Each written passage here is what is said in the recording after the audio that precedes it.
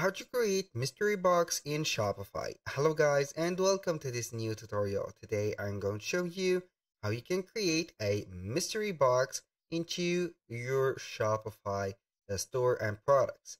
So it is very easy and very simple. All you need to do is to follow up the tutorial from the beginning till the end and you are going to be good to go.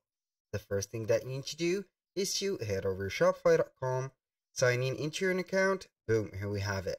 So the second thing is to make sure that you have created a lot of products, and the most convenient one here is to set up here mystery box. Then we are going to set up here the right there. I'm going to put here the question marks. So then we are going to upload the media right there. Make sure that you have created a box or a mystery box right there. From here I'm going to search for an image, then we are going to add it. So we have now a picture of a box or a here a mystery box. So we are going to put here, for example, the price of it. Then you are going to set up here the quantity and etc. For example, here we are going to add this. Click on save. Boom, here we have it. This is the mystery box. Now we are going to head over the Shopify App Store. You can go ahead and head over by clicking on the search bar, then type in PLS, then search for it on the App Store. So once you have typed PLS, we are going to see this app. We are going to install it. Then we are going to create the here the mystery box. So once you are here on the PLS or pack insert samples dashboard, we're going to here see the products. You can go ahead and see here the products that are on your store. And packaging, we have packaging. We have the rules, which is the creation of our mystery box here steps. We have calculations and billing for checking up the plans. So we are going to click on create rule. Here the rule name, we are going to put here mystery box.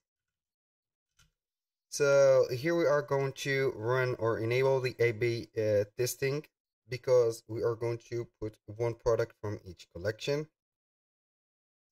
So for the start date, you can go ahead and set up a start and end date. Now for every order, so we are going to order contained a specific product. For example, I am going to search the order.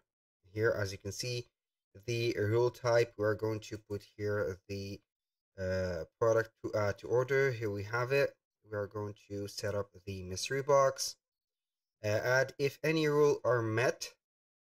So here we are going to put here orders. We are going to search the product. Here we are going to put, for example, bundle.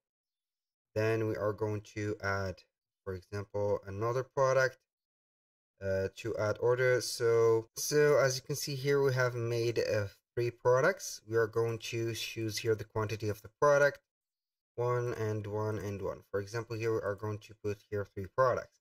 We're going to name on the products. This is the first product, the second product, and the third product. So for the test group here percentage, we're going to put here maybe 33 for each one. I'm going to put here 33 for each one, and then we are going to put it like that. So this is the trigger and everything is set.